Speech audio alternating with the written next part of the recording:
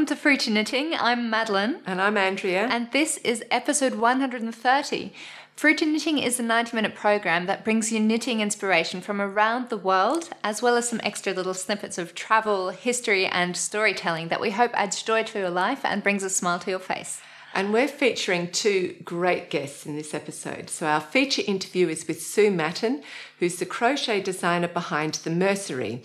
And Sue's interview is in two parts, and both parts are jam-packed with information. I was really impressed with the beauty of Sue's designs and the depth of her knowledge, both as an artist and as a teacher, because Sue is very skilled at describing her design process. So in part one of the interview, Sue shows us how she'll take a section of a painting that inspires her, and using her kaleidoscope app, she'll mirror that section in 4 ways. And that creates a very balanced image, which then becomes the basis or inspiration for a new crochet design. It's a really fascinating process to watch, and it'll get you itching to try out the process yourself. And Sue is also a really good teacher, and she loves to encourage people to move away from just mechanically reproducing her designs to instead using her designs as a starting point for people to develop and create their own. And in part 2 of the interview, Sue shows us a series of very playful activities that really help to demystify the whole creative process.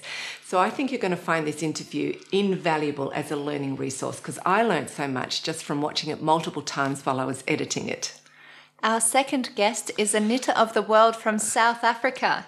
Noma Ndlovu is the designer behind Bigger Than Life Knits, and she has a fascinating knitting story. She was knitting professionally from the age of 7 under her aunt's direction, and having started her training so early, it's natural that she's a very technically proficient knitter, but she's also an intelligent and thoughtful designer who focuses particularly on the extreme ends of the size spectrum, with an emphasis on achieving a great fit and developing a capsule wardrobe. We think you'll love her designs.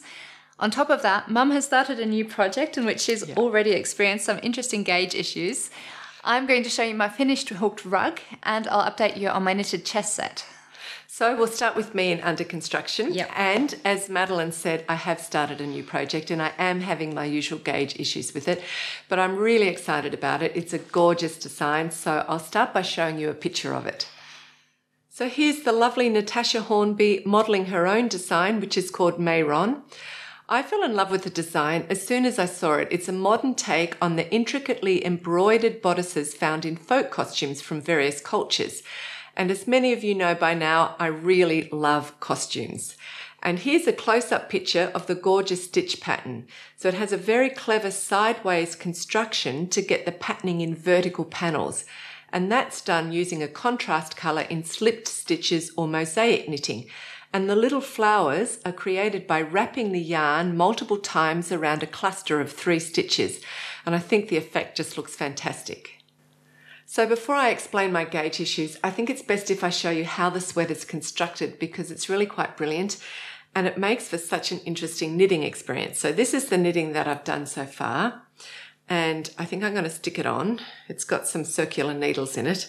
If I stick it on, you'll see how it works, I think, in a more simple way. Okay, and I'll use this needle as a pin to try to hold it in place. Okay, so you start here in the upper sleeve with a provisional cast on, and for any new viewers, a provisional cast on, or new knitters, a provisional cast on means that your stitches are still live and you can pick them up later and knit down in the opposite direction. So the upper sleeve is worked in the round, and then the shoulders are shaped with short rows here. Once you've worked to about this section here, you're going to cast on stitches along the sides here for the body, and you do that with a double-sided provisional cast on, which is going to give you an invisible side seam. So I don't know if you can see that, but there's no side seam there. I'm going to come back and talk about a double-sided provisional cast on in a minute, because it's a really cool technique. But after you've cast on your stitches along the sides for the body, you're going to knit sideways, so in this direction here.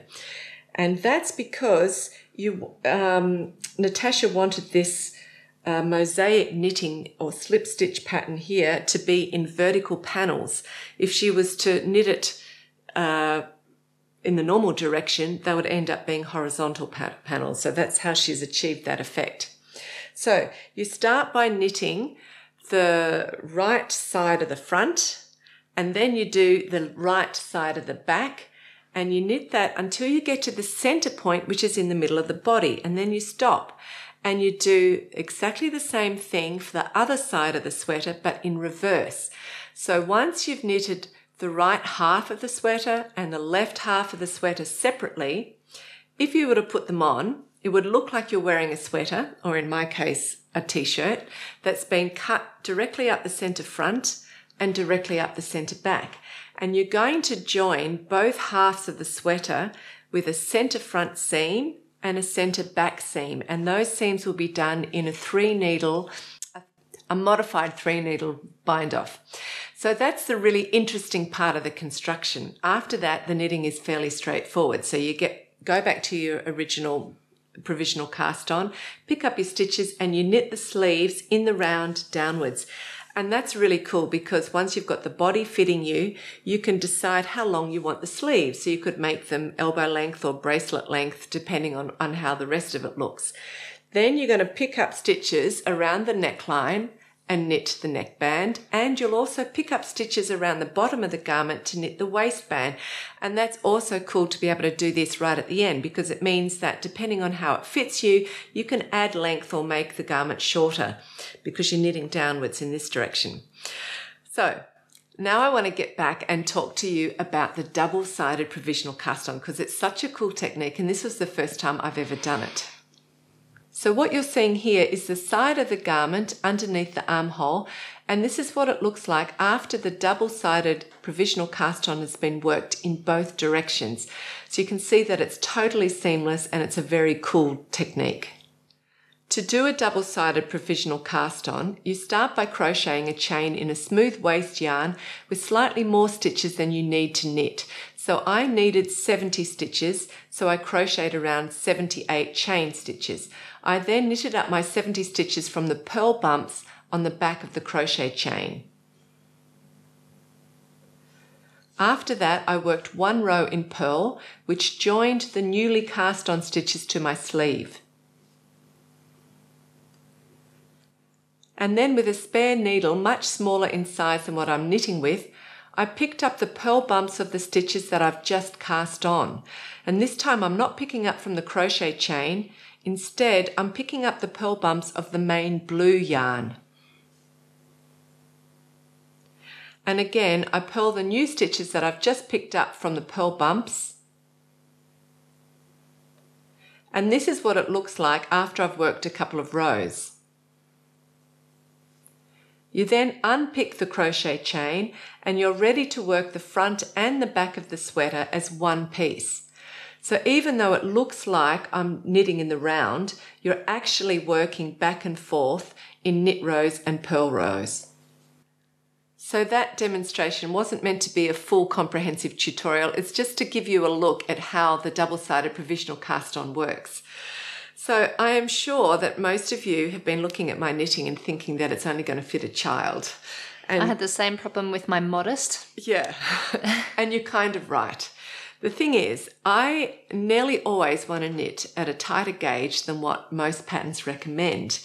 And that's because I'm quite obsessed with getting a fine, even fabric that looks almost machine knit. Mm. Maybe I'm a little bit too obsessed with it. But it means that I'm nearly always recalculating the stitch counts of patterns to fit my preferred gauge. But this time, I think I did it in a bit of a hurry and I was a bit sloppy with my calculations, and so I made a mistake.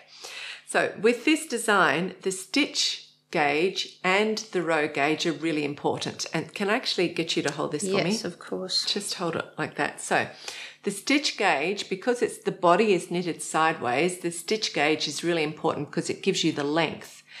And the row gauge will give you the width. So I'm choosing to knit at 26 stitches per 10 centimetres instead of the recommended 23 stitches. So what happened is when I I cast on stitches with the double-sided provisional cast on along the sides here. I took a stitch count from a larger size and I also added stitches to that, but nevertheless it was still short, and so it's too short in the body.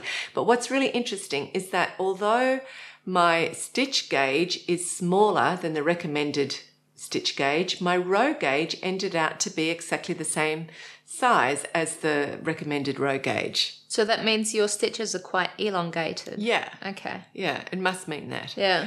So what I'm going to do is, because I'm using really beautiful yarn, and I'm actually really excited to make this design into something that looks beautiful and fits me very well, I'm going to rip right back to the double-sided provisional cast on and add even more stitches so I get more length in the body. That's so sad. You put so much effort into these flower patterns here. Yeah. Yes, these cluster flower patterns, they look totally stunning, but they do take quite a lot of time. But that's okay, because I am really motivated to do a good job of this design. So that's an update on my new project. I think I'm back on track and it should be smooth sailing from now on. And now it's your turn. You're going to show us your chest set pieces. Yeah. So we're still in under construction. This knitted chest set is a design by the UK toy designer Alan Dart. Last episode I showed you my chessboard, which I finished, and it's ginormous. I absolutely love it. And since then I've knitted the white rooks and 3 new playing pieces. All the chest pieces are knitted with DK weight yarn on 3mm needles. I'm using the recommended yarn, but instead of sticking with the traditional black and white, I've chosen some additional colours to give my chest pieces more individuality. You can take this as far as you like and get really creative, but their allegiance, since it's a game, has to be clearly visible. Yeah. So maybe the colour palette shouldn't be too broad. But I think you've done a good choice. I think it's going to look great. Well, you did help me with the colours, actually. Yes. So that was a compliment to yourself, but I agree.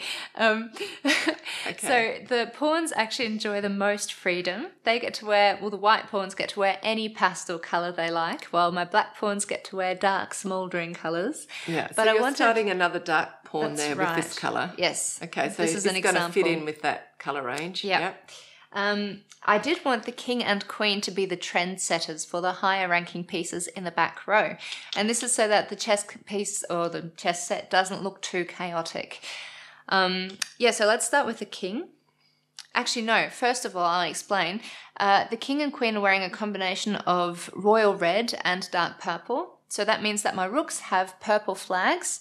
My knight is wearing purple armour, and the bishops will probably wear light purple robes with the royal red as stoles.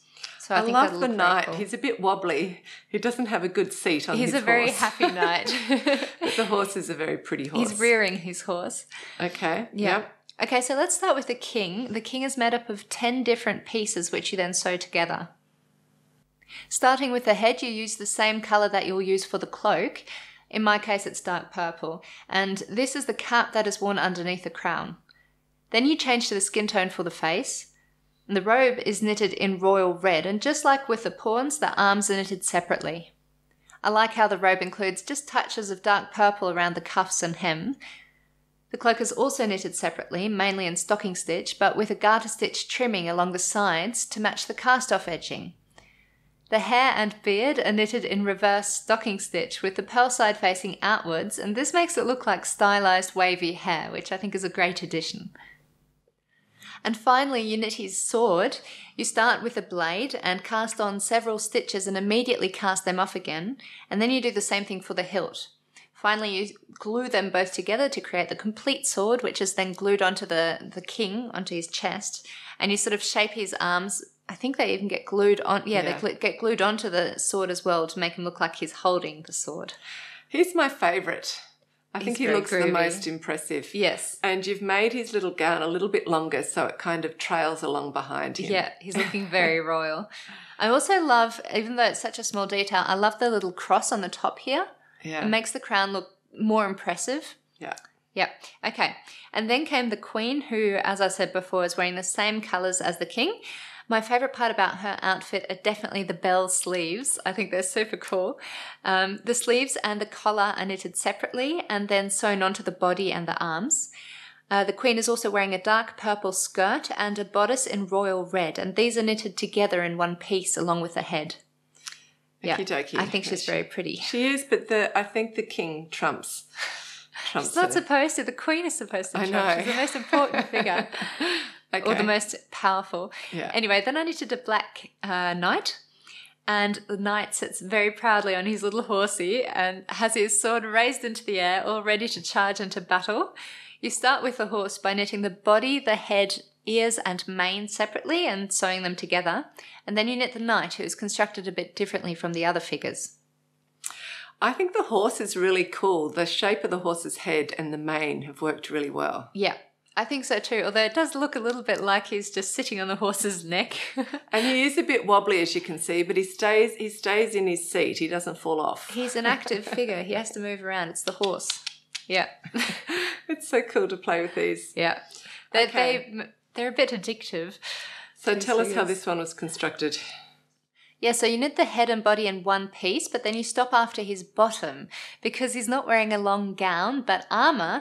You see his legs and feet, so they need to be knitted separately from the body, just like the arms are. Next comes his helmet and visor.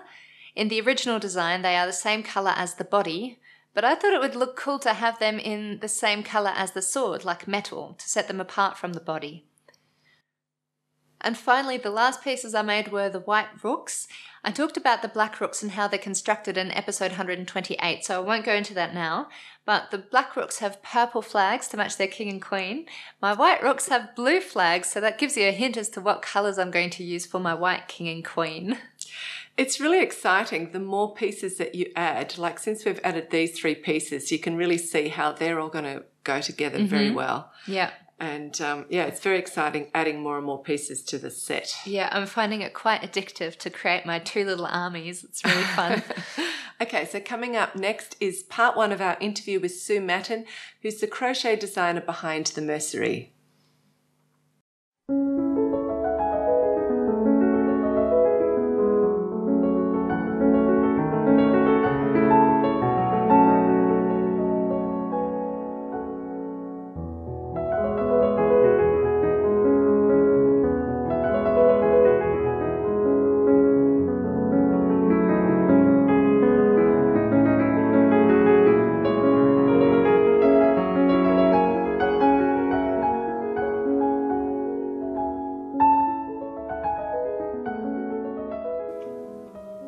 Welcome to Fruity Knitting. Today we're in Norwich, which is on the east coast of England, and I'm with the crochet designer Sue Madeleine. I only recently came across Sue's work and I was immediately impressed by the beauty of her designs and the depth of her knowledge, and I definitely wanted to feature her work on Fruity Knitting. Luckily for us, Sue has agreed. So here we are today in her studio, and we've prepared a lot to share with you. So thank you for inviting us here. Oh, it's my pleasure, Andrea. Thank you so much for coming to visit me. Good. So before the viewers have a look at your designs, I'd really like them to hear about your background, because you're actually highly qualified as a textile artist and teacher. So let's start with a summary of your journey so far. Okay. So at 16, I went to art school and I did a diploma in fashion design.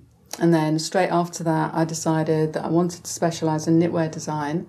So I did a degree at De Montfort University. And after graduating, quite quickly, I went into teaching. So I was teaching in my local FE college.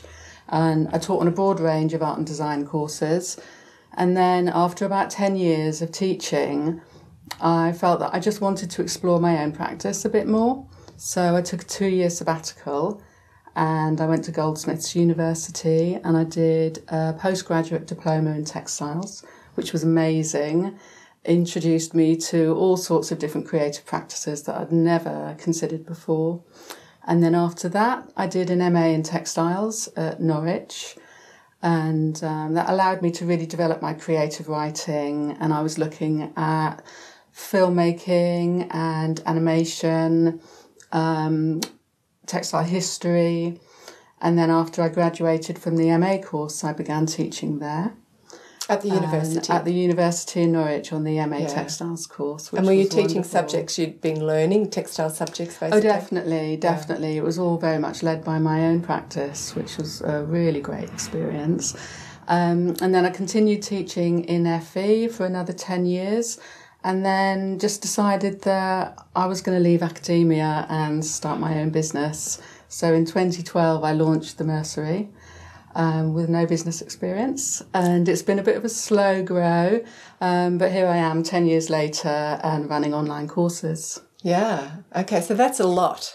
Yeah. That's a lot of qualifications behind you and a lot of experience in sharing with people and your own skills, but also helping them develop their own, which is I find very interesting. Now, your business name actually comes from the French word for haberdashery, the Mercerie. And right. Like you said, you've studied textile history. So is there an interesting historical connection to the name? Oh, absolutely. So as you said, it's a French word for haberdashery. But also mercer is a word in the English language as well. It was a word for a textile merchant historically. And Norwich, where I live and where I'm from, it's got a really rich history of textile manufacture and trading. And in the 19th century, Norwich was famous for the Norwich shawls, which were traditionally red. They used a lot of red madder dye. And there was, in fact, a colour called Norwich Red in the 19th century. Okay. And we used so much madder in Norwich at the time that people said that the rivers ran as red as blood. Imagine that. There's always these romantic descriptions of them. So let's have a look at some of your designs now. I particularly want the viewers to see your gorgeous heirloom blankets that are supported by online courses. But first, just tell us what's important to you in your work, both as a teacher and a designer. Okay, so in my own work, in my own practice, I like to make functional objects. The things that I'm really drawn to are pattern, repeating pattern and colour. And so for me, really a blanket is just a vehicle. It's just a really easy way of exploring all of those things in a very simple format. So I like to use really dynamic colours, and I'm interested in how shapes and patterns fit together. And so in my teaching work, I really see these designs as an opportunity for people to take it as a point of departure. So they can take the general concept of the design, but they can make it their own. Mm-hmm. So I help them choose their own colours, and I help them really see that they can play a role, that they can take some ownership over the design. So it's not all about me as the designer. It's about how I can help other people create really beautiful objects themselves. Okay, so they're not just reproducing something you've already finished and created. They're using it as a starting point to just explore their own work in a way. It's like a helping hand for them. Yes, definitely. And some people like to kind of stick to the rules and will do products that look very much like my originals. And other people will just really take the idea and run with it and create something that is completely unique and very individual. Sue's got her blankets hanging up, so we're going to go somewhere else now, and then she's going to go through them and also describe what her courses involve. So this is the first blanket that I designed as a course, as a 6-month course. And this really came out of a conversation that I had with a group of crocheters that I was working with in my local yarn shop in Norwich. And we'd just finished a project. And they said to me, well, what are we going to do next, Sue? And I didn't really have a plan. So they said, well, we'd really like to do a granny square blanket. And I thought, okay, I'm not sure that I'm very excited by that concept. So anyway, I went away and I thought about it. And I remembered the work of a modernist painter called Joseph Albers. He was part of the Bauhaus school. And he'd produced a series of work. In fact, he spent most of his life painting a series of work that was simply squares within squares, so coloured squares inside other coloured squares. And he called this series of paintings, he did over 2,000 of them, Homage to the Square. And he was really interested in the relationships between colours. He was really interested in the juxtaposition of colours and how they change when you put them next to other colours, how sometimes the squares looked like they were receding, sometimes they looked like they were coming towards you, and he was really fascinated by that phenomena. And so I thought, yeah, I could really use that as a starting point for a new project. So the granny square really lends itself to that way of working because it is literally made up of squares within squares. So what I've done is I've developed a blanket that has a kind of a design formula to it. So I give people a framework, I give people a concept, but everybody that makes the blanket chooses their own colours. So every blanket is different.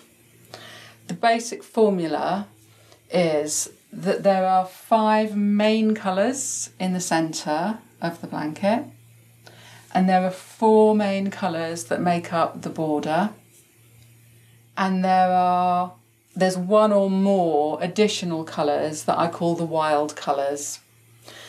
So these centre colours, they should be a group of colours that travel very easily from one through to the next colour, through to the next colour.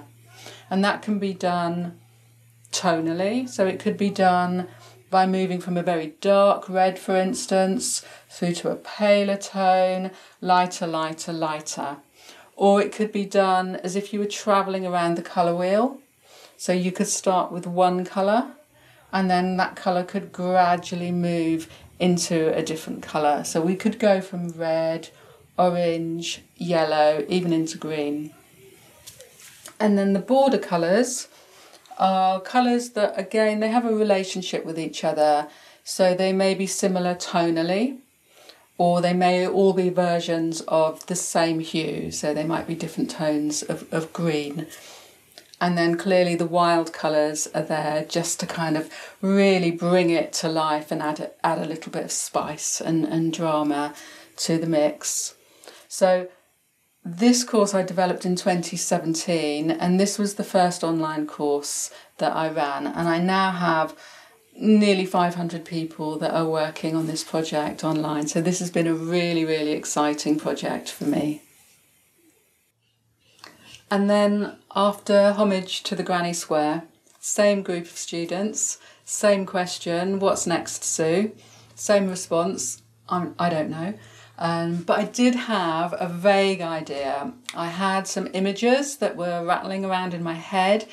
And this was 2018, and I was thinking a lot about the Dutch masters painters, particularly a female painter called Rachel Rausch, and I absolutely adored her still life paintings, which were very melancholic, very dramatic, really dark backgrounds, illuminated subject matter, so all about the contrasts. And so I knew that I wanted to design something that had that kind of aesthetic to it. Somebody had said, how about hexagons, Sue? And I thought that kind of lends itself to some quite interesting floral shapes. So that was my next project, to use the Dutch masters as my inspiration and to use the hexagon as the format for the overall construction. And so when I began designing, essentially what I did was I took images of lots of different still life paintings, and I took sections from each of those paintings and I experimented with my Kaleidoscope app and by mirroring those small sections of paintings, and I absolutely loved the effects that I was getting. Everything always looks balanced. Whenever you mirror a design, if if you mirror something, particularly 4 ways, like this is done, it always looks balanced. And so that's kind of where I started with that concept. And so clearly colour is really important to the overall aesthetic of this design. I really wanted it to have the drama, you know, what was it that attracted me to those paintings originally, and could I achieve that in this crochet blanket? So I knew that I'd have to have a really full range of tones in my yarns. So I'd need to go from the very darkest colours right down to the very lightest colours. I knew that I'd need my background colours. So when you look at the Dutch masters' paintings, very dark backgrounds. So that's, you know, what these sections are all about. And then the colours of the subject matter. So in this case, the subject matter are the flowers. So again, a good, really broad range of tonal values for the flowers, going from the very darkest reds right through to these very pale, really pretty pinks.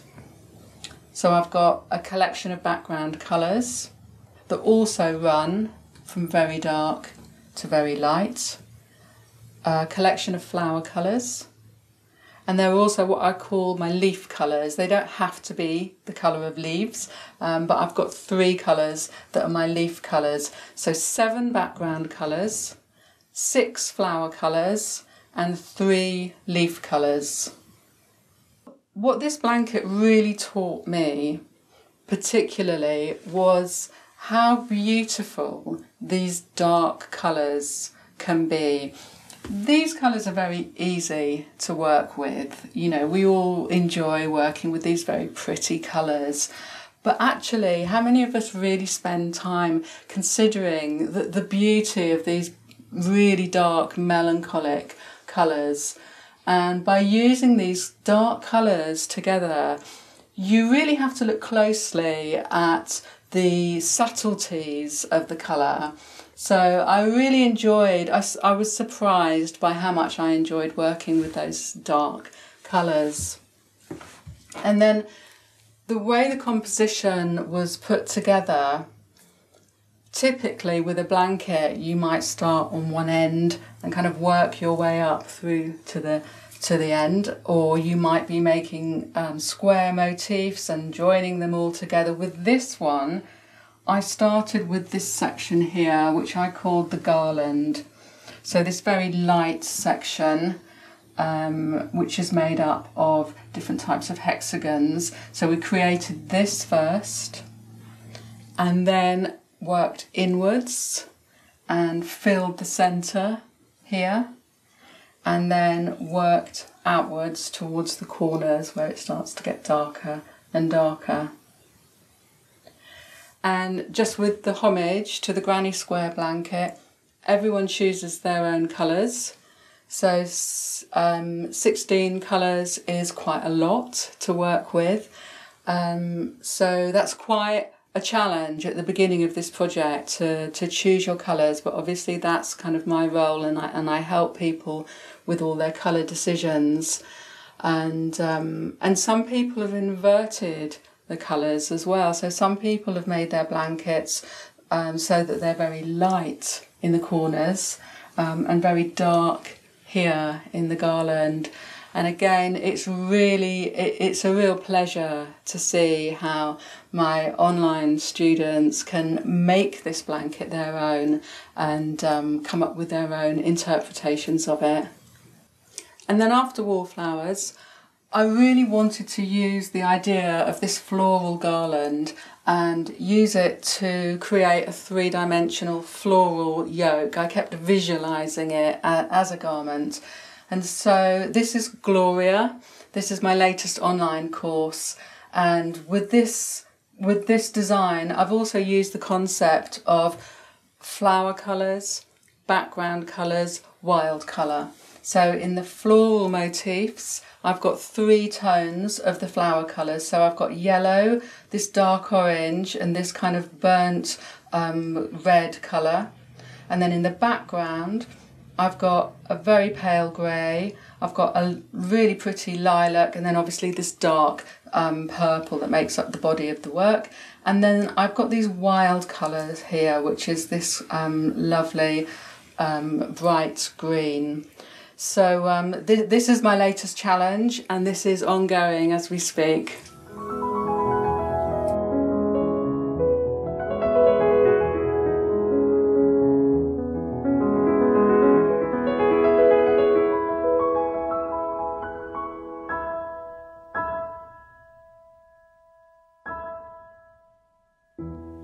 Welcome back. I hope you really enjoyed seeing Sue's gorgeous designs and hearing her talk about her design process.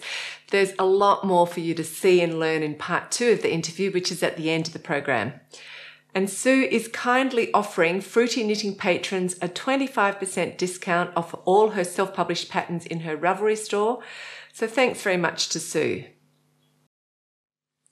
So we're in Bring and Brag now with me because I've finished my hooked rug. In episode 128, we featured a Canadian textile artist called Deanne Fitzpatrick, and she's famous for her beautiful hooked rugs. We brought 2 of her rug hooking kits back home with us. I chose this one called Lady with Her Dog, and I adapted it a bit to be Jack and I walking in the woods. Mum got this set, which shows 3 knitters, and she's going to turn that image into her, me, and Dad sitting on the couch and knitting together. I think this is a really cool idea. So the kits come with some simple instructions and tips on how to start rug hooking, as well as this hook, some mixture of yarn and strips of material. This is an example of my kit here, so you can see how big it is and all the different kinds of yarns and fabrics. Yeah. And the motif itself is drawn onto the burlap already, but you can always make changes to it if you want to. Here's a picture of my finished rug next to the original. You can see that I made quite a few changes. I used most of the yarn provided in the kit, but I also used some of our leftover yarn when I wanted to change the colour. For example, the original kit had a gorgeous curly glossy orange yarn for the lady's hair, but my hair is brown with a little bit of red, so I put together 2 strands of brown yarn and 1 strand of orange yarn to get the colour closer to my hair colour. I also changed the hat to a light blue and turned it into a beret because I have a beret that I really like. And I used some leftover Rowan felted tweed in different shades of green for the grass. I also made the dog look more like Jack and gave him a collar. I struggled a bit with the grass. In the beginning, I combined too many yarns in a small area, making it look chaotic. So I had to unpick it a few times until I was satisfied. But what I like about the final version is that the several large areas are covered with a single type of yarn, which looks calmer. Rug hooking really is like painting with yarn. It's easy to create a beautiful picture if you already have some painting skills. Variegated yarns are perfect because they do all of the work for you by blending together different colours seamlessly. But it's also fun to combine several strands of thinner yarn in different colours, and this creates a heathered effect. I did this for lots of sections, so not just for my hair. For example, I wanted the trees to have just a shimmer of blue, copper and dark green. So I combined these colours here, which some of them I think are even Alice Starmore colours, together with the grey and the black yarn for the trees. Yeah, and I think that looks quite pretty. Yeah. I actually found that choosing and combining the yarns and colours was the most fun and creative, but also the most challenging aspect of rug hooking because the technique itself is actually pretty straightforward. So this was my first time rug hooking, and I'd like to share my experience with you as a beginner and summarise some of the advice that I got from Deanne and other sources on the internet. My tip number 1 is to widen the hole. Rug hooking is very simple. You hold the yarn underneath, punch your hook through the burlap from above, and then you pull the yarn through to the top. And when you punch your hole through the burlap, it's a good idea to widen the hole. I do this by pushing the fabric in 1 or 2 directions with my hook, and this makes pulling the fabric through the hole much easier because you're reducing the friction between your material and the burlap. At first I was worried I'd end up with lots of wide holes, so my loops would just slip out again. But with burlap, when you loosen the next hole, you simultaneously tighten the first one, so this wasn't a problem. My tip number 2 is to space the loops. Deanne says to hook into every 2nd or 3rd hole, because if you hook into every hole, then the burlap mat will curl up instead of lying flat. I found it a lot more difficult than I had expected to space my loops because I often ended up with these empty spaces in between my loops.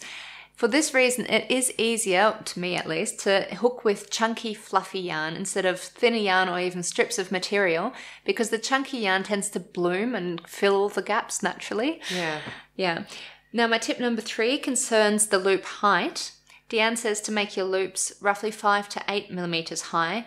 In the beginning, I was making mine way too short, but over time I noticed that it made sense to pull my loops slightly higher than I actually wanted them to be because as you create the next loop, this can take away some of the yarn from the previous loop, and in the worst case, you've completely undone your previous loop, something that's very frustrating. But another way to reduce this problem is by widening the hole beforehand, so tip number 1 again. Yeah, my tip number 4 is to work from thin to thick. So initially I started by hooking the sky with this chunky white and blue yarn, and then I wanted to fill in the tree branches with the thinner black or dark yarns. But I found it really difficult to see what I was doing because the chunky yarn was blocking my view, especially on these thin branches here. So I ripped it all out again and I worked on the smaller, intricate details first before moving on to the chunkier, larger sections. I don't know if this is general good advice, but it made things a lot easier for me to work in this order. That makes sense. Yeah. Okay, next tip. Tip number 5 is to spread your yarns evenly across the canvas. Deanne advises you to do so because if you run out of a specific yarn, you can fill in the gaps with a different colour and it will still look balanced, which is really important.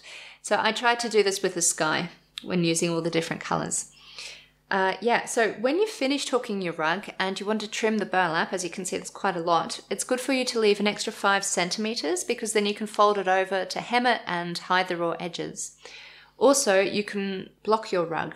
To do so, you cover it with a cloth and then you steam it with an iron, and that will help even out the loops a little. So we haven't done that yet? No. Okay. Yeah. So overall, I'm pretty happy with my first hooked rug. I do think that I made some mistakes with the colour choices because you can see that this lovely pastel, like really light bright sky goes very well together with the dark trees. That's what Deanne basically gave me. But I chose these sort of orangey yellow grass colours. Not really, yeah, they just don't work. Yellow-based green. Yeah, so these greens just don't quite work with these pastel colours. It's like 2 different seasons. Yeah. So in hindsight, I should have chosen either a different sky or a different grass. But it's still pretty cool for your first hooked rug. I enjoyed it very much. And I think people are really going to want to have a look at the back side. Yes. So there you go. It's very interesting. There's the back side.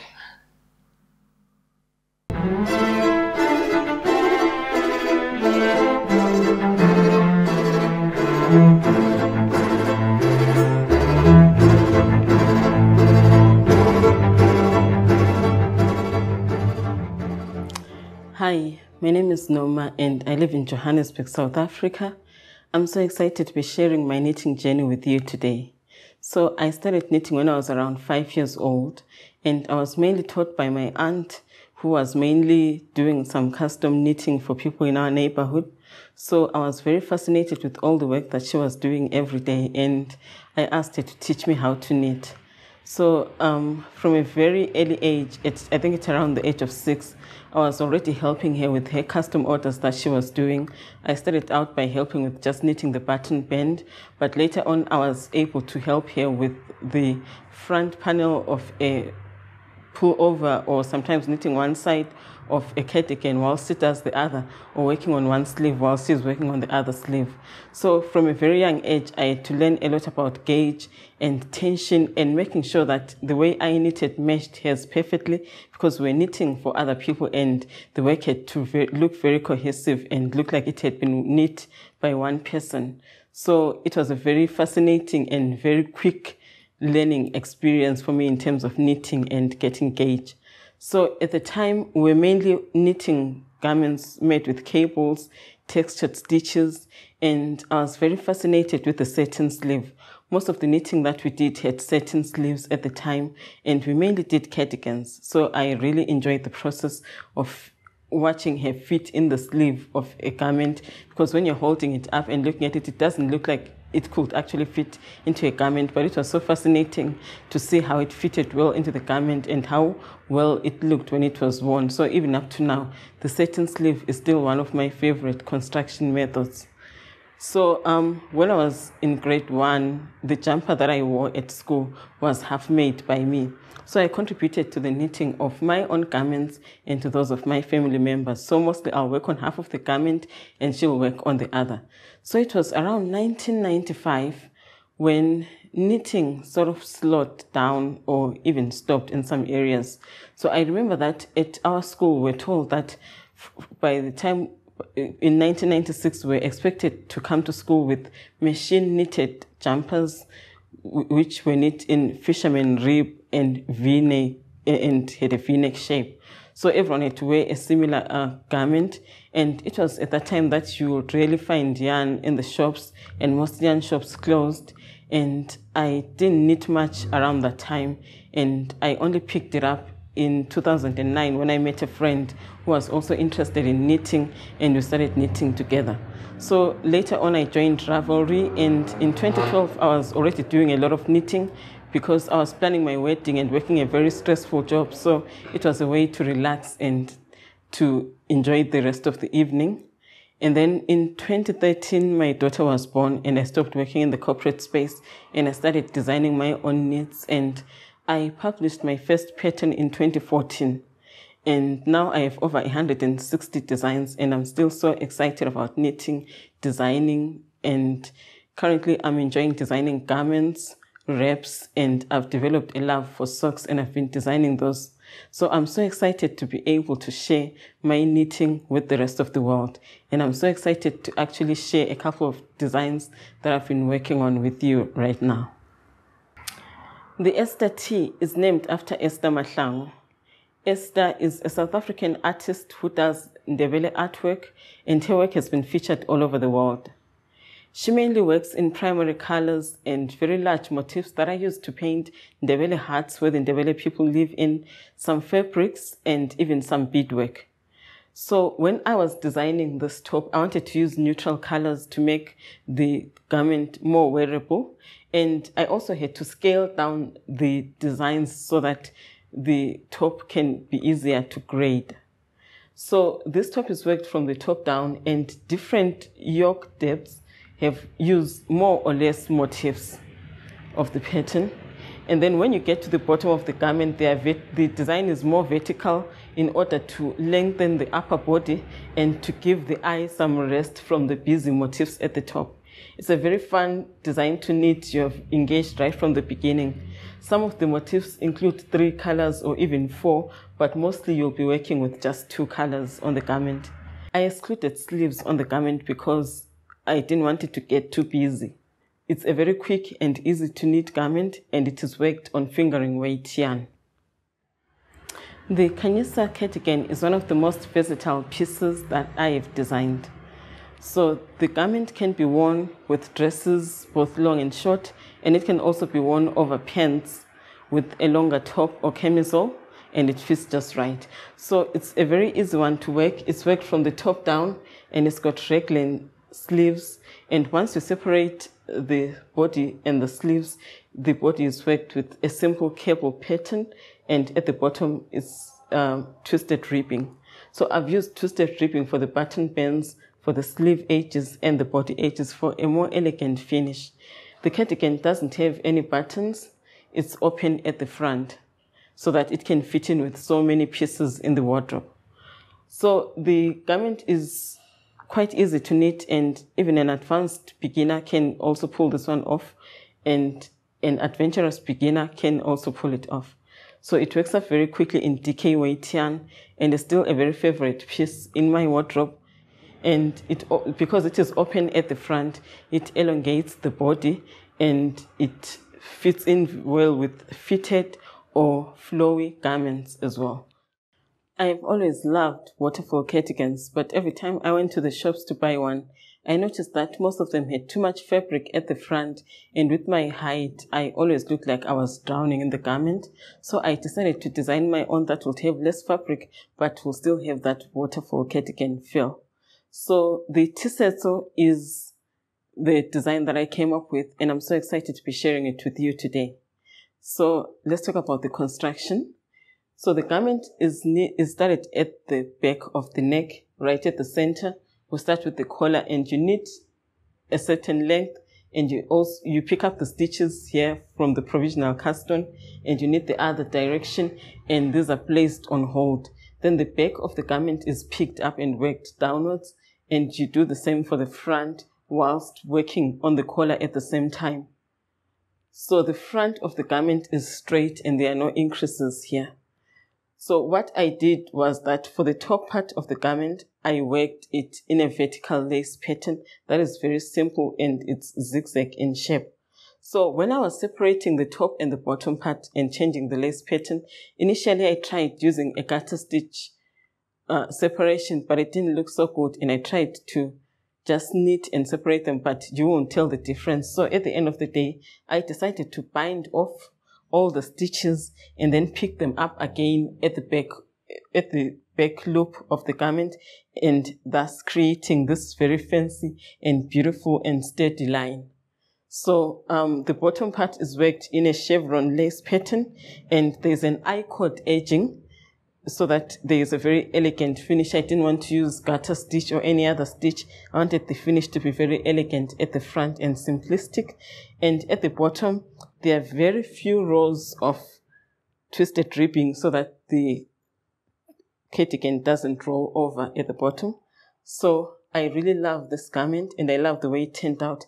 And so because I wanted the lace pattern to pop, the sleeves are worked in stockinette stitch and they are set in. And as I mentioned earlier on, that I love a satin sleeve because it gives that fitted look in the garment. I wanted the top part to be very fitted because the bottom part had so much fabric and was going to be loose fitting. So it sits very well on the body. The fairy leaves wrap was my favorite project to knit ever, and it only took me 4 days to work on this wrap because it was that much fun to knit. So the wrap is started right in the middle with a provisional cast on.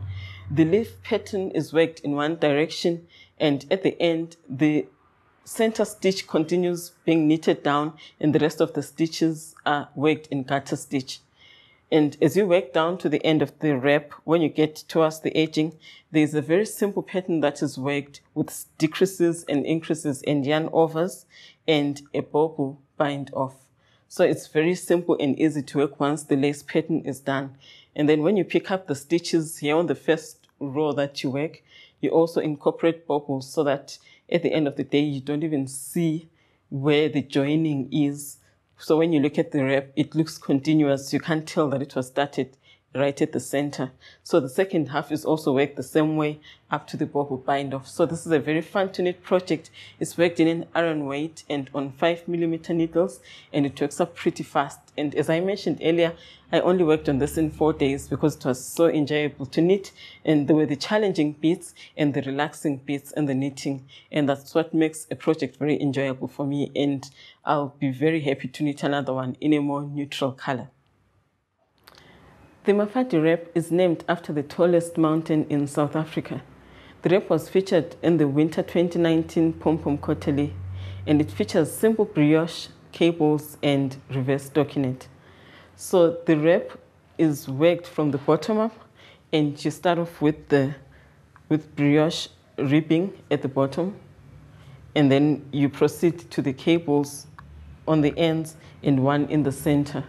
So the rest of the stitches are worked in reverse stockinette on the right side, and on the wrong side it's plain stockinette stitch. So the wrap gives the knitter an opportunity to experiment with simple cabling and working the brioche stitch. So most of the rows are mindless knitting except for the one where you actually do the cabling. So it's a very fun and relaxing knit, and it also gives the knitter an opportunity to show off some very beautiful yarn that makes the cables and the reverse stockinette pop.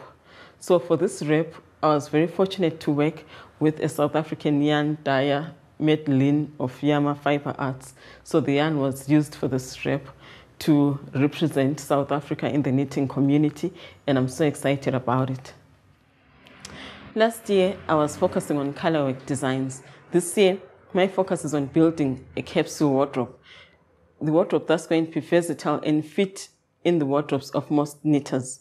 So whether it's someone who works in the corporate space and needs to dress in a smart, casual way, or it's a stay-at-home mom who has to do school runs, walk the dog, grocery shopping, run other errands, or even go out for dinner with friends, I want to do knits that are going to fit into the wardrobe and can be worn with various pieces. So you can be wearing your smart pants to work, and when you get home, just change to a pair of jeans and walk the dog and still keep on your sweater or your cardigan. And as always, I'll continue focusing on all sizes with the ends of the spectrum in the forefront, because extra small and the much larger sizes usually have fit issues. So I'll be focusing a lot on those so that knitters in those ranges can also get well-fitted garments. So the whole point of a capsule wardrobe is to work with colors and garments that suit your lifestyle and what you are actually drawn to the most. So in my case, I'm drawn to neutral colors, and that's what I reach for in my wardrobe more than anything else. So I'll be focusing on neutral colors in my wardrobe.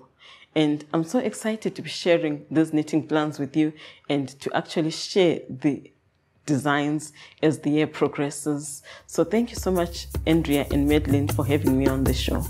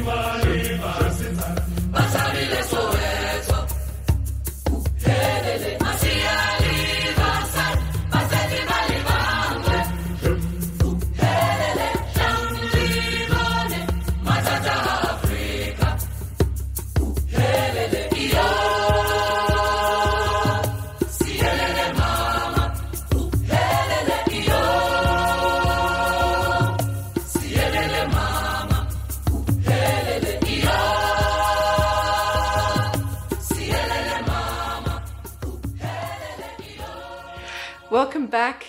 So for music lovers, you've just been listening to the South African gospel choir Soweto singing Sichaba. And I was totally thrilled to find that wonderful music so that I could put it together with Noma's designs. Yeah. And it's quite remarkable that Noma was matching her aunt's knitting gauge at the age of 7 and knitting professionally. And I think most people's stories of how they learnt to knit are fairly similar. So it was a real highlight to hear Noma's unusual story. And I think her fairy leaves shawl, you're going to knit, aren't you? Yeah, I really love that design. I think it's super cool. Yeah, I love it as well. And it's in Aran weight, so it's going to knit up really fast. That's good. And Noma is kindly offering Fruity Knitting patrons a 25% discount off her self-published patterns in her Ravelry store. And as Noma said, she designs sweaters, shawls, socks and accessories. And she loves to design pieces that are easy to work on and at the same time are exciting and not tedious for the knitter. And her designs have to meet the criteria of being functional, simple and elegant. So thanks very much to Noma. Every month we have a live event with a special guest for our Shetland patrons. The event is recorded and then edited, and then it's available as an audio podcast for both our Shetland and Merino patrons. So last Sunday our special guest was Natasja Hornby, who we featured in episode 127. We had an interview there, and Natasja also sat on the couch with me. So that was a fun event. And in January, our special guest was Janet from the Green Gable Alpaca Farm on Prince Edward Island in Canada. That was a very fascinating and informative interview because Janet has become an authority on breeding alpacas for superior fleeces. So for years, she's been sending fibre samples from each of her animals to a special lab for analysis. And now she has a massive data bank that she uses as information to help her make decisions on how to breed and how to design her yarns. So that interview has been edited and it's available for Shetland and Merino patrons to listen to. So if you haven't heard it, make sure you go and listen to it because it really is fascinating. And Janet is offering Fruity Knitting patrons a 20% discount off all the products in her online store. So she has a beautiful range of custom milled alpaca yarn that's exceptionally soft and that she hand dyes herself. And she also sells ready-made alpaca socks, alpaca inner soles and other alpaca products. So thanks very much to Janet for the patron discount. So we'd like to remind you that producing Fruity Knitting is only possible through the financial support of patrons, and it is very inexpensive to become a patron. You can do so for just the cost of one coffee per month, and every single patron makes a big difference to us. So if you are watching, please do support the show by becoming a patron, and thank you to all the wonderful patrons who have kept the show going so far. So now it's time for us to say goodbye, and coming up next is part 2 of our interview with Sue Matton. Yeah, thanks for spending time with us, and we'll see you again in March. Bye. Bye.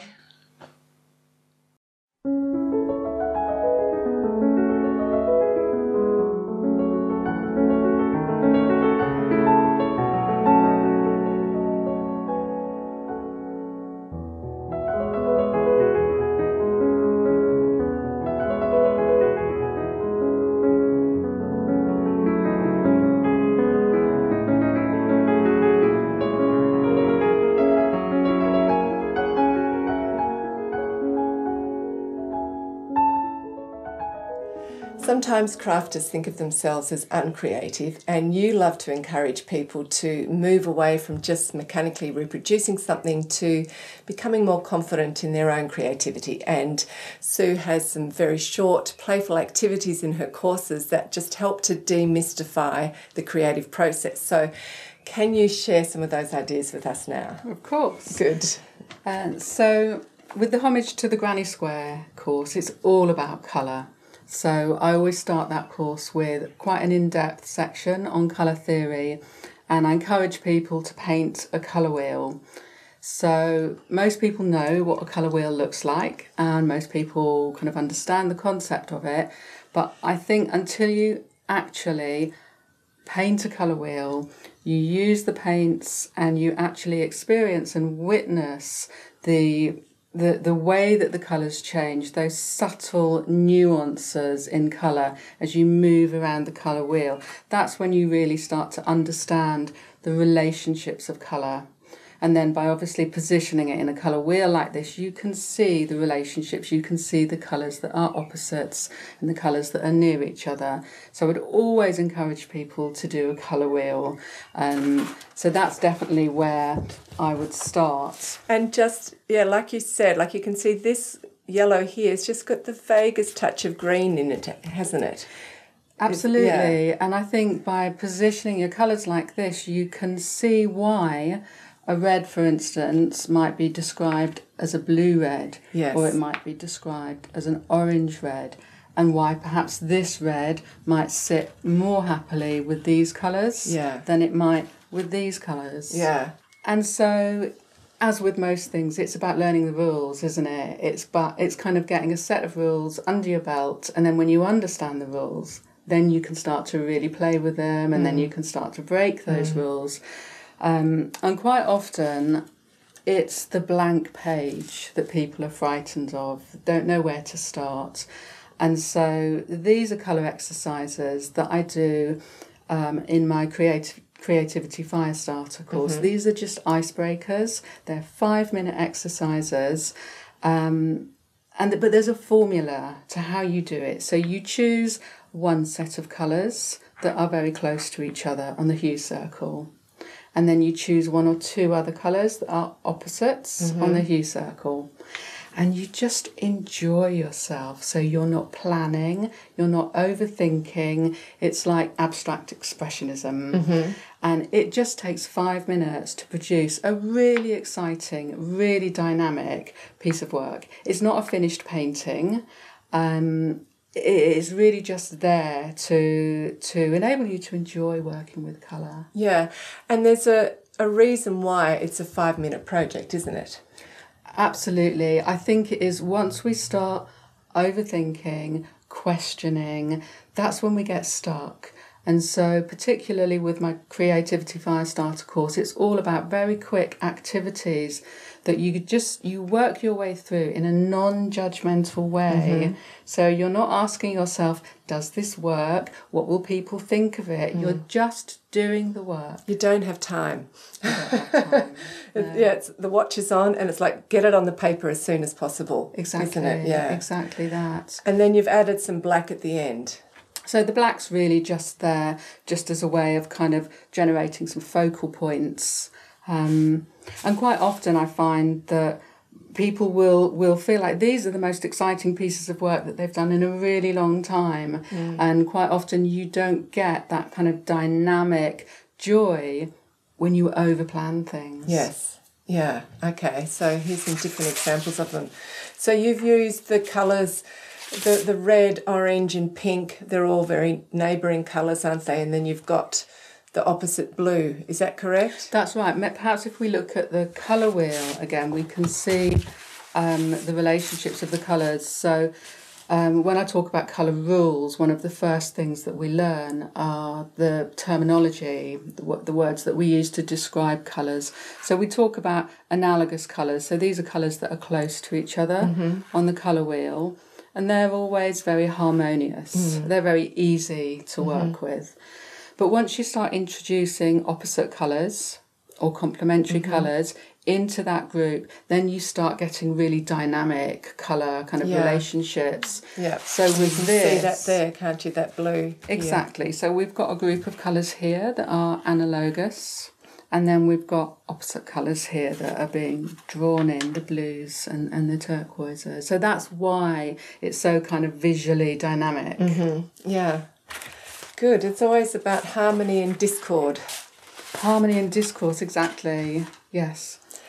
Good. So what comes next? What's another activity? This one looks interesting. Okay, so again, this goes back to, the paralysis that can set in when you're confronted with a blank page. Where do I start? Everyone can doodle. We all do this. We're waiting on the phone and we're filling our sketchbooks with really quick little doodles. So this is really, again, an icebreaker. It's a way of just enjoying moving your pen or your pencil on the page, and again, not over planning, not overthinking.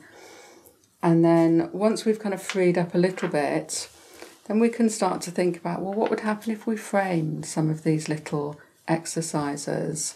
And so we've got small frames, and each of those is filled with a little doodle. And then each of these little doodles is potentially a point of departure for a design. It's the starting point for a design. It actually looks lovely like that framed. I know, and they're great fun to do. And I do these as timed exercises as well. So these are, I think, 90 seconds on each one. Yeah. So again, you don't have time to think about composition. You don't have time to plan. Yes, what I find when you do an activity like that, you don't, like you said, you don't have time to think, and a feeling takes over. You just sort of have a mood. Exactly, yeah. It almost takes on a personality of its own. And then also the other thing that I like to do is a left-handed doodle. So these are left-handed doodles, and you would think that you wouldn't be able to draw with your non-dominant hand, but it's amazing that it has almost a different personality. And I'm always very surprised and delighted at how much I enjoy working with my left hand. It's more energetic. It is. And it's slightly got that frantic look about it. Yes, they are a little bit manic. They're great fun to do, though. And what's some of the feedback you've had from people who would think of themselves not as an artist at all, or couldn't draw when they do this? What do they say? I've been absolutely amazed by the positive feedback that I've had. The people that have said, I've always thought of myself as an uncreative person. This is what I was told when I was at school. And a lot of it is because the exercises that they set were very prescriptive. Draw this still life, draw this object, which is a very difficult thing to do. But this is anyone can do this. Yeah, great. So another element that I think is really important in any aspect of design. So we've thought about colour and line with the doodles. So this is about space and shape.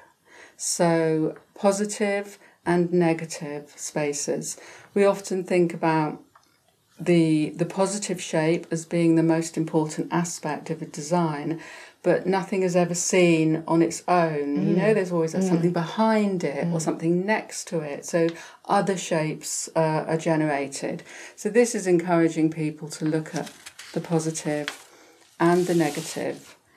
And then these become developed into collages. And again, anyone can work with collage. It's not particularly about having a drawing skill.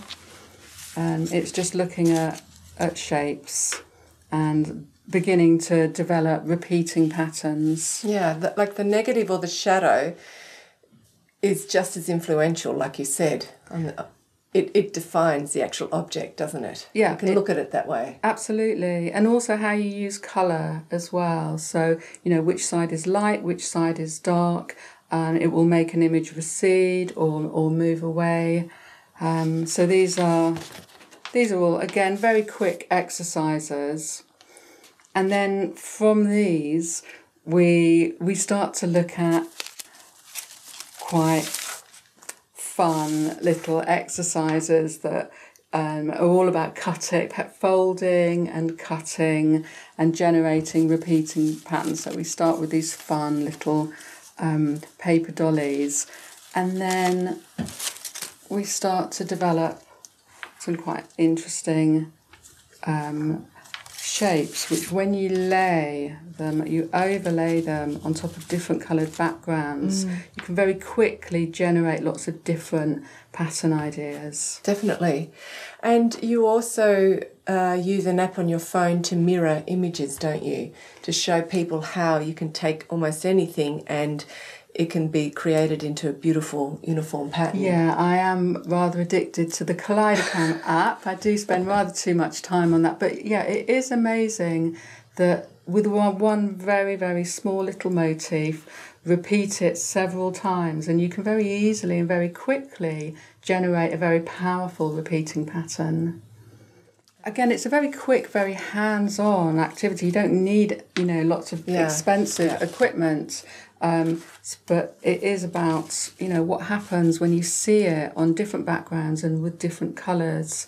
So that was the paper cutting exercise. And then also using found materials, because I think often people are put off by not having the right equipment or feeling that it might be very expensive. And actually, I like to encourage people to use whatever you can find around the house. So found materials, found pieces of paper. It looks like so much fun. It is. It's great fun. Yeah. And that is one of the points, of all of these activities, that, you do it with a light heart. You're non-judgmental. It's a fun activity. Yeah. Now, 2 of your blankets actually use the Rowan felted tweed. And so I'd like you to tell us why you've chosen to use that yarn. But also, can you, since we're doing activities and things, just to show the viewers new ways of how to look at and work with colour, can you put together some different runs of colour using the Rowan felted tweed and just talk us through your thought process again so we can sort of get an idea of why you make the decisions that you do? Of course, yes, I'd love to do that. Okay, so I can talk you through a few colour runs, and I'll talk you through my process. This is kind of how I work when I'm trying to put a new colour palette together. It's really difficult to just pluck a new colour palette out of thin air. It's always good to have a starting point, a reference point, and that could be different things.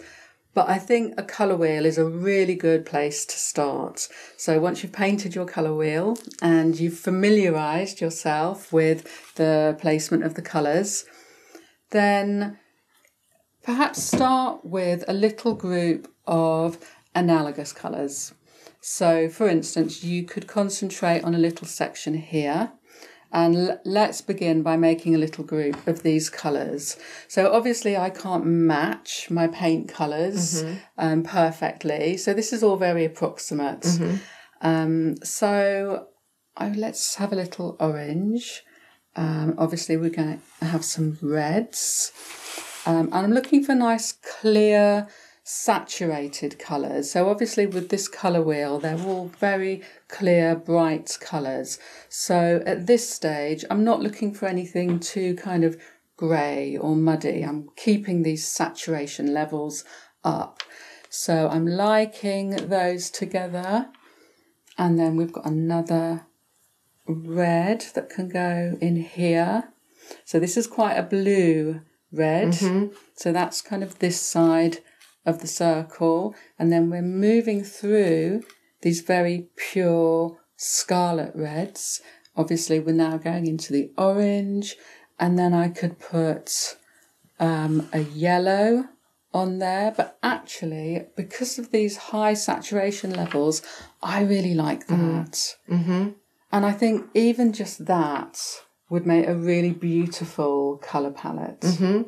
So that could be a complete one in itself, or if we use the rule of complementaries, we could start thinking, well, what's on the other side? So if I was going to introduce a complementary colour, what would that be? And it might be something like this. So you wouldn't use too much of it, just a little flash of it to really kind of bring out these. Yeah. Exactly. That is gorgeous. And then we could do it the other side then. So what would happen if we looked at these blues and greens?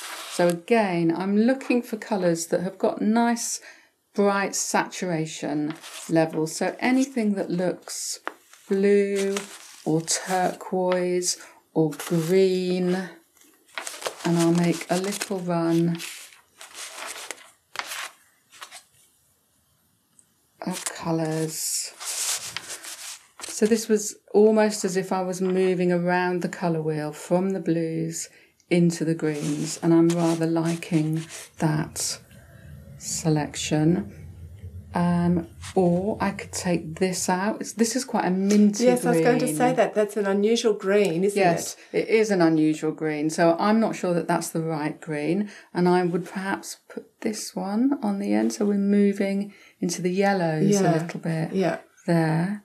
If we wanted something to just really lift that palette, what would we be looking at? So something that was kind of opposite. So we're going back to these warm colours, maybe a little pink in there. Maybe one pink by itself isn't enough. Maybe we could have a couple of pinks in there. So the point is that this is your main colour palette. Yeah. And these are here just to add a little bit of spice, to just kind of sprinkle into that colour palette, if you like. I can see that. I'm interested how you've got these two colours together, because you might think that they're quite a big difference in value as well. But, I mean, they look beautiful, but what's your thinking with that? I think for me, if they live together quite happily on the colour wheel, I do agree with you, that is quite a dark green. But I think because they're all they occupy a similar section on the colour wheel, I think that they can work. A lot of this is just trial and error, really. Yeah.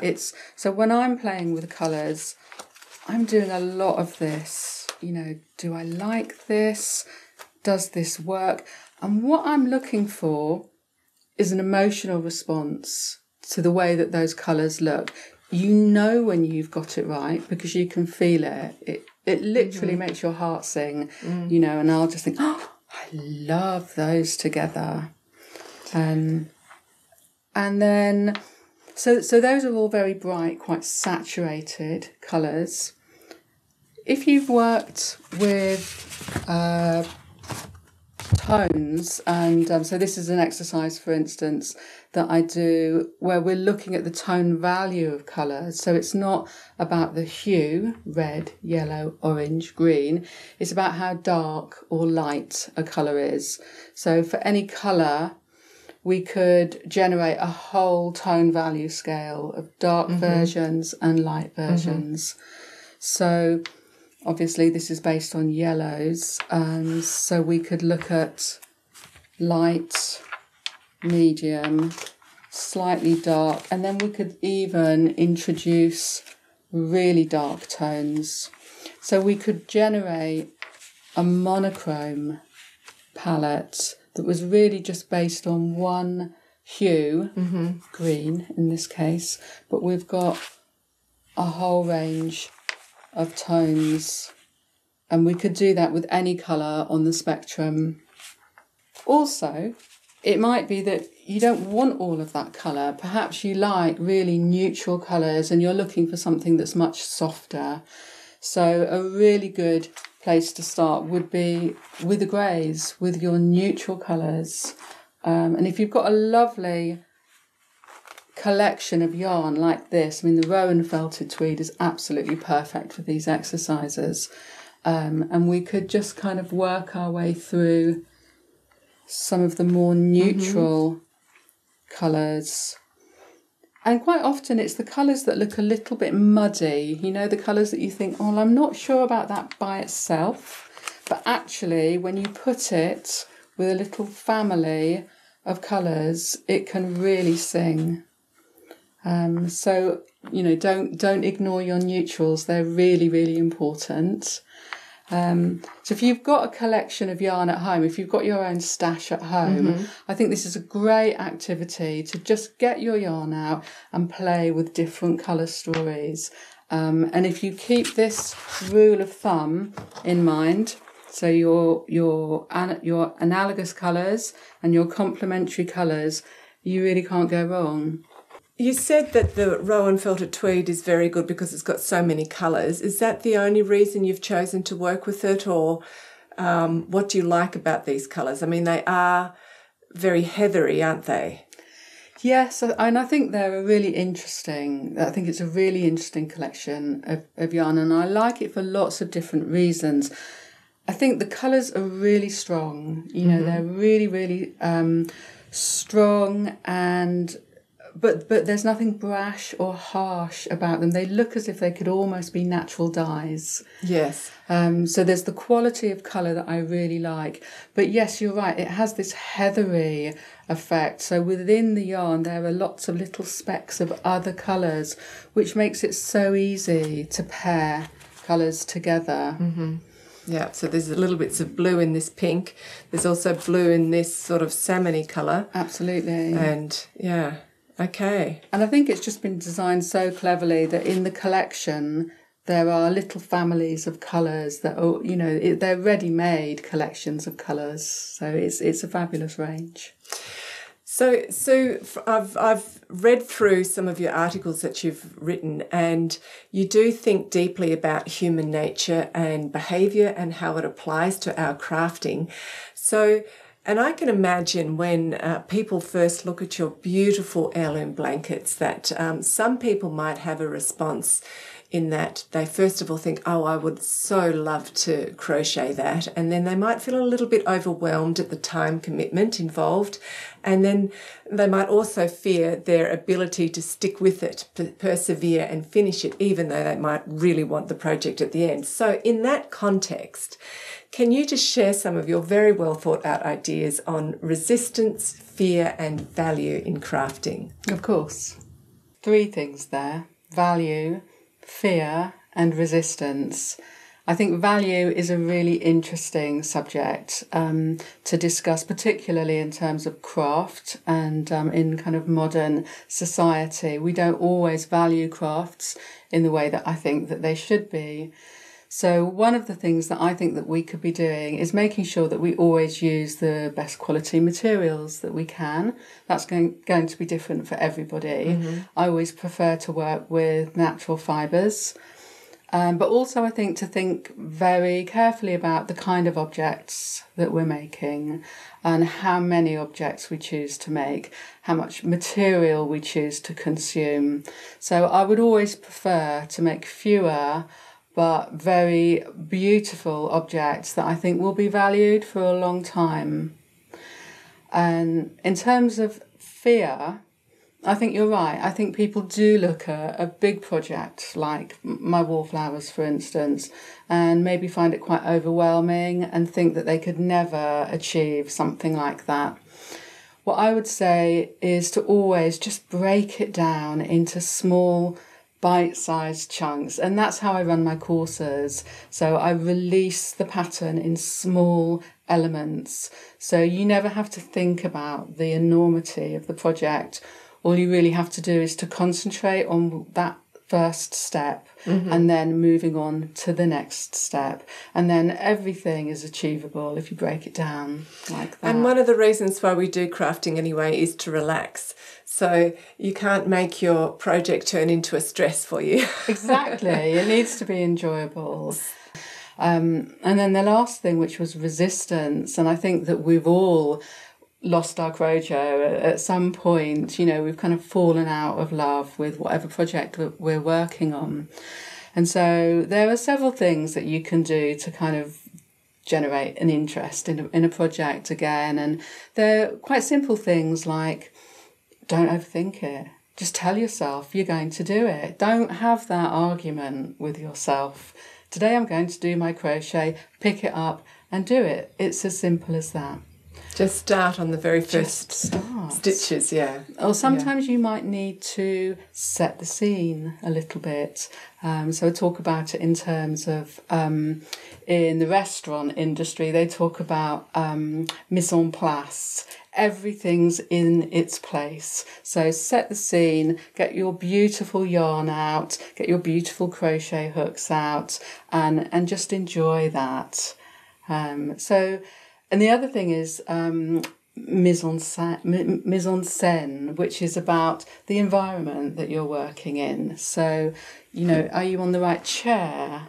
Do you feel comfortable? Have you got something nice to look at? Just little things like that you can kind of, that just help you feel really comfortable and enjoy your craft. Yeah. And also with resistance, I've heard you talk about, I mean, we do also have a resistance to working in new ways, you know, and that's what your little games and activities are about, is to help you get over those initial resistances. Or we have resistances to using certain colours and things. Yes, I think you're right. I think that we can build up our own kind of resistance, which is about kind of preconceptions that we might have about what our skills are, you know, and oh, I might not be good enough, so therefore I'm not going to do it.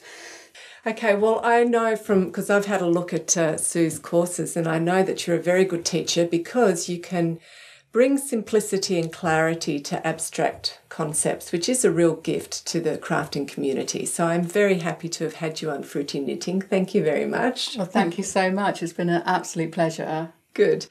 Just one last quick question before we finish up, and that's just what's next on the horizon for you? Okay, well, I do have a plan. The thing that I love most is working with people, especially in real life. Obviously, we haven't been able to do that so much over the last couple of years. Just before we went into lockdown, I was running some crochet retreats, so I'd really like to get those started again. And I'd like to run some crochet retreats that allow people to generate their own designs.